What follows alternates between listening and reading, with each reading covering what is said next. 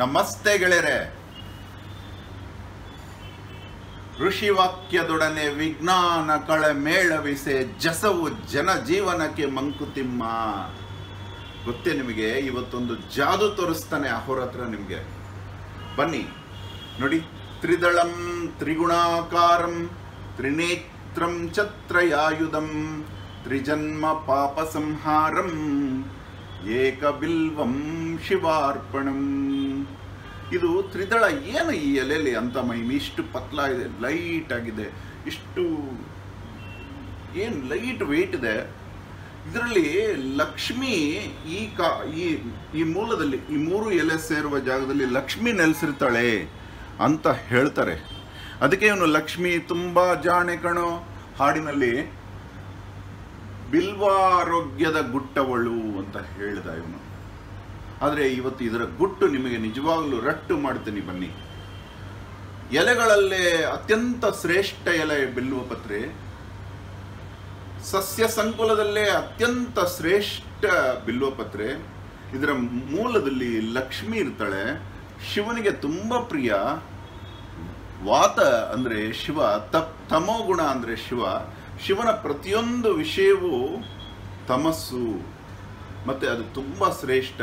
ಅದು ವಾತದಿಂದ ಆಯುರ್ವೇದದಲ್ಲಿ ತುಂಬಿರುತ್ತೆ. ಇದು ನಮಗೆ ಹೊಟ್ಟೆಯಲ್ಲಿರುವ ಎಲ್ಲ ಬಾಧೆಗಳನ್ನು ನಿವಾರಣೆ ಮಾಡುತ್ತೆ. ಮೂಲಾಧಾರ ಚಕ್ರದಿಂದ ಹಿಡಿದು ಹೊಟ್ಟೆಯ ಮೇಲ್ಭಾಗ ಅನಾಹುತವರೆಗೂ. ನೋಡಿ, ಇದನ್ನ ತಿನ್ನುವುದರಿಂದ ಶುಗರ್ BP ಬರೋದೇ ಇಲ್ಲ. ಮುಂದಾಲೋಚನೆ ನೋಡಿ. ದಿನ 3 ಎಲೆ ಹೀಗೆ ಇಂಥದ್ದು 3 ದಳದ 3 ಎಲೆಯನ್ನ 1 ಗ್ಲಾಸ್ ನೀರಲ್ಲಿ ಹಾಕಿ 3 ಅದನ್ನ ಕಾಯಿಸಿ ಅರ್ಧಕ್ಕಿಂತ ಕಡಿಮೆ ಆದ ನಂತರ ಅದನ್ನ ಕುಡಿದ್ರೆ ಸರ್ವರೋಗ ನಿವಾರಣೆ.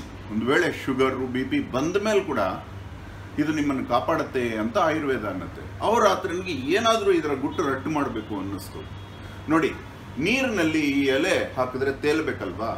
ಈ ಎಲೆ ನೀರಿನಲ್ಲಿ ಹಾಕಿದ್ರೆ ಪೂರಾ ಮುಳುಗತ್ತೆ. ನೋಡಿ ನೋಡಿ, ಪೂರಾ ಆಳದವರೆಗೂ ಮುಳುಗತ್ತೆ. ನೋಡಿ, ಇದೇ ರೀತಿ ಆಯುರ್ವೇದದಲ್ಲಿ ತುಂಬಾ ಶ್ರೇಷ್ಠವಾದಂತಹ ನೆಲ್ಲಿಕಾಯಿ ನೀರಲ್ಲಿ ಹಾಕಿದ್ರೆ ಫುಲ್ ಆಳ ಕೊಟ್ಟೋಗುತ್ತೆ. ನೋಡಿ, ತಳ ಮುಟ್ಟತ್ತೆ. ಇವನ್ನ ತಿನ್ನುವುದರಿಂದ ಎಲ್ಲ ರೋಗಗಳು ವಾಸಿಯಾಗತ್ತೆ ಅಂತ. ಆದರೆ ಇವುಗಳ ರಾಜ ನೆಲ್ಲಿಕಾಯಿ ಮತ್ತೆ ಬಿಲ್ವಪತ್ರೆ. ಬನ್ನಿ, ಇನ್ನೂ ಒಂದು ಶ್ರೇಷ್ಠವಾದ ಎಲೆ ಹಳ್ಳಿಯಲ್ಲೂ ಪೂಜಿಸಲ್ಪಡುತ್ತೆ. ಅದಕ್ಕೆ ಅಶ್ವತ್ಥ ಕಟ್ಟೆ ಅಂತ ಕಟ್ತಾರೆ. ಅದು ಅಶ್ವತ್ಥ ನಾರಾಯಣನ ಅವತಾರ. ಆ ಅಶ್ವತ್ಥ ಕಟ್ಟೆ, ಈ ಅಶ್ವತ್ಥ ಮತ್ತೆ ಲಕ್ಷ್ಮಿಯಾದ ಈ ಬೇವಿನ ಎಲೆ ನೋಡಿ, ಈ ಬೇವು, ಇವು ಹಾಗಾದ್ರೆ ಶ್ರೇಷ್ಠನೇ ಅಲ್ವಾ? ಇವು ಮುಳುಗಬೇಕಲ್ವಾ? ನೋಡಿ, ಬಿಲ್ವಪತ್ರೆ ಅಷ್ಟು ಮುಳುಗದಿದ್ರು ಇವು ಮುಳುಗತ್ತೆ. ನೋಡಿ, ಅಂದ್ರೆ ಇವು ಪಿತ್ತಕಾರಕ. ವಿಷ್ಣು ಮಧ್ಯದಲ್ಲಿ, ಮಹೇಶ್ವರ ಕೆಳಗೆ, ವಿಷ್ಣು. ನೋಡಿ, ಇದು ಅಷ್ಟು ಆಳಕ್ಕೆ ಹೋಗ್ದಿದ್ರು ಆಳಕ್ಕೆ ಹೋಗಿದೆ. ಇದು ನೋಡಿ, ಫುಲ್ ಆಳಕ್ಕೆ ಕೊಟ್ಟೋಗುತ್ತೆ. ನೋಡಿ, ಈಗ ಬನ್ನಿ ಮುಂದಿನ ವಿಚಾರಕ್ಕೆ ಬರೋಣ. ಇನ್ನು ಮಿಕ್ಕ ಶ್ರೇಷ್ಠವಾದ ಎಲೆ ಅಂದರೆ ತುಳಸಿ. ಕಫಕಾರಕಕ್ಕೆ ಯಾರಿಗಾದ್ರೂ ಕಫ ಆದರೆ, ಕಫ ಕಟ್ಕೊಂಡ್ರೆ ತುಳಸಿ ತಿನ್ನಿ ಅಂತಾರೆ. ಅಂದರೆ ಕಫಕಾರಕ, ಬ್ರಹ್ಮಕಾರಕ ಅಂದರೆ ತುಳಸಿ. ನೋಡಿ, ತೇಲತ್ತೆ.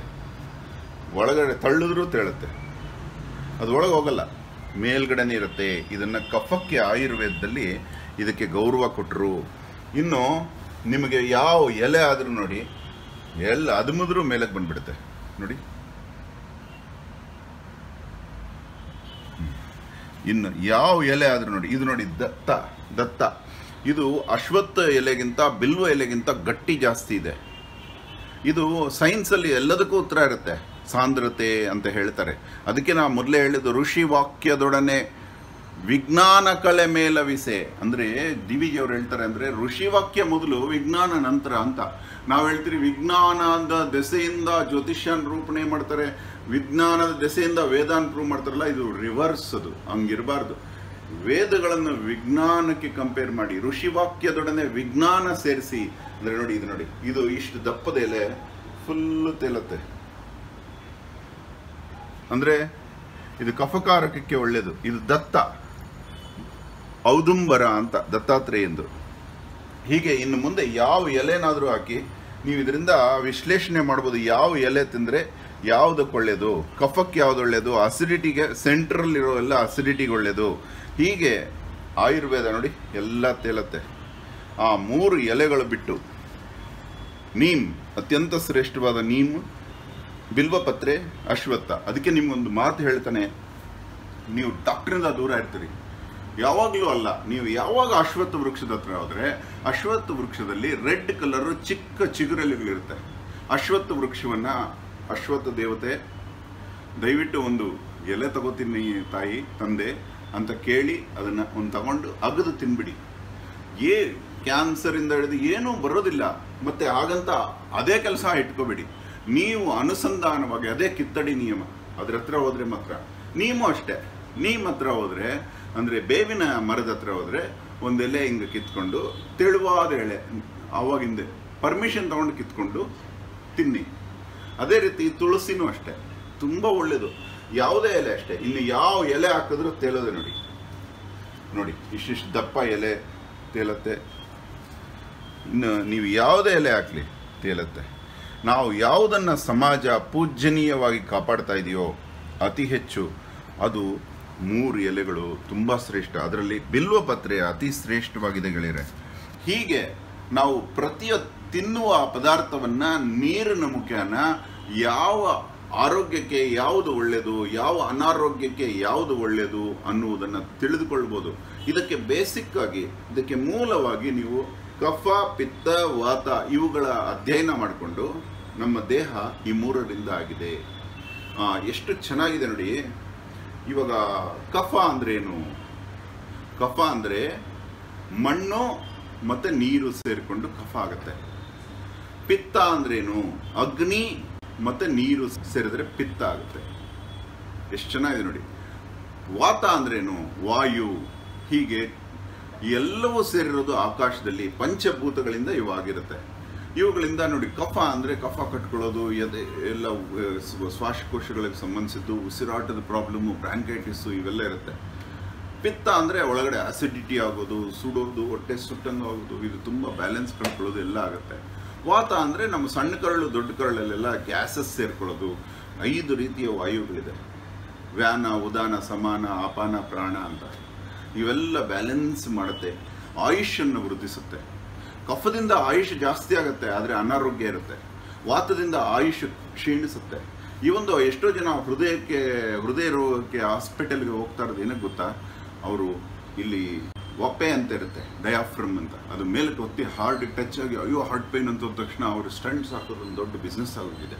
ಹೀಗೆ ಹಾರ್ಟಿಗೆ ಬ್ಲಾಕೇಜಸ್ ಇದೆ. ಇವೆಲ್ಲಕ್ಕೂ ಮುಳುಗುವಂತಹ ವಿಚಾರಗಳನ್ನು ನೀವು ಸೇವಿಸೋದ್ರಿಂದ ಒಳ್ಳೆಯದು. ಇನ್ನೊಂದು ಕೊನೆಯ ವಿಚಾರ ನಿಮ್ಗೆ ಹೇಳಬೇಕು. ಶಿವನಿಗೆ ಪ್ರಿಯವಾದ ವಿಚಾರ ಅಂದರೆ ರುದ್ರಾಕ್ಷಿ. ಇದು ಜಗತ್ತಿನ ಅತ್ಯಂತ ಶ್ರೇಷ್ಠ ರುದ್ರಾಕ್ಷಿಯಾಗಿದೆ. ಯಾಕಂದರೆ ರುದ್ರಾಕ್ಷಿಗಳಲ್ಲಿ ಎಷ್ಟೋ ಕೋಟಿ ರುದ್ರಾಕ್ಷಿಗೆ ಒಂದು ಏಕಮುಖಿ ರುದ್ರಾಕ್ಷಿ ಸಿಗುತ್ತೆ. ನೋಡಿ, ಇದು ಏಕಮುಖಿ ರುದ್ರಾಕ್ಷಿ. ಇದಕ್ಕೆ ಬೆಲೆ ಕಟ್ಟಕ್ಕಾಗಲ್ಲ, ಒಂದೇ ಮುಖ ಇರೋದು. ನೋಡಿ,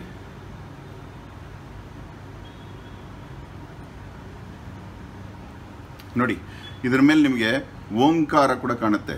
ನೋಡಿ, ಇದ್ರ ಮೇಲೆ ನ್ಯಾಚುರಲ್ ಓಂಕಾರ ಇರುತ್ತೆ. ಇದನ್ನು ಕೆಲವರು ಕಟ್ಟಿಗೆಯ ಮೇಲೆ ರುದ್ರಾಕ್ಷಿ ಥರ ಕೆತ್ತಿ, ಓಂಕಾರ, ಶಿವಲಿಂಗ ಎಲ್ಲ ಕೆತ್ತಿ, ಓಂಕಾರ, ಶಿವಲಿಂಗ ಎಲ್ಲ ಕೆತ್ತಿ ಅದನ್ನು ಮಾರಾಟ ಮಾಡ್ತಾರೆ. ಹಂಗಲ್ಲ. ಯಾವುದೇ ಒಂದು ಕಟ್ಟಿಗೆಯ ಮೇಲೆ ಅಥವಾ ಯಾವುದೇ ಒಂದು ಮರದ ಮೇಲೆ ಕೆತ್ತಿ ಈ ರೀತಿ ಉಂಡೆ ಮಾಡಿ ಶಿವಲಿಂಗ ಎಲ್ಲ ರೂಪ ತೋರಿಸಿದ್ರೆ ಮೋಸ ಹೋಗಬೇಡಿ. ಇದು ಒರಿಜಿನಲ್ ರುದ್ರಾಕ್ಷಿ ಏನಾಗುತ್ತೆ, ಶಿವನಿಗೆ ಪ್ರಿಯವಾದದ್ದು. ನೋಡಿ, ಹಾಕಿದ ತಕ್ಷಣ ಒಳಗೊಟ್ಟೋಗುತ್ತೆ, ಮುಳುಗತ್ತೆ. ರುದ್ರಾಕ್ಷಿ ಮುಳುಗತ್ತೆ. ರುದ್ರಾಕ್ಷಿ ಬಿಟ್ಟು ಮಿಕ್ಕೆಲ್ಲ ತೇಲತ್ತೆ. ಇದು ಒಂದು ತಿಳ್ಕೊಂಡಿರಿ. ಈ ರುದ್ರಾಕ್ಷಿಗೆ ತೂತಿರುತ್ತೆ, ಆದರೂ ಮುಳುಗತ್ತೆ. ಎಷ್ಟೇ ಏನೇ ಮಾಡಿದ್ರೂ ಅದು ಮುಳುಗತ್ತೆ. ಇದೊಂದು ಕೊನೆಯ ವಿಚಾರ ಹೇಳ್ತಾ, ಯಾಕೆ ರುದ್ರಾಕ್ಷಿ ಎಲ್ಲ ಧರಿಸ್ತಾರೆ? ರುದ್ರಾಕ್ಷಿ ಧರಿಸುವುದರಿಂದನೂ ಎಲ್ಲ ರೋಗಗಳಿಂದ ಮುಕ್ತರಾಗ್ತೀವಿ. ಮತ್ತು ಅನಾರೋಗ್ಯ ಒಂದೇ ಅಲ್ಲ, ನಮಗೆ ಸಾಮರ್ಥ್ಯ, ಸೌಂದರ್ಯ, ಸಂತೋಷ, ಏಳಿಗೆ, ಹ್ಯಾಪಿನೆಸ್ ಅಂತಾರಲ್ಲ, ಸೌಭಾಗ್ಯ, ಐಶ್ವರ್ಯ ಎಲ್ಲವೂ ಆಟೋಮೆಟಿಕ್ ಇಂಟರ್ಲಿಂಕ್ ಚೈನ್ ಆಗುತ್ತೆ. ಇದೊಂದು ರುದ್ರಾಕ್ಷಿಯ ಪರಿಚಯನೂ ನಿಮಗೆ ಮಾಡಿಸ್ಕೊಡುತ್ತಾ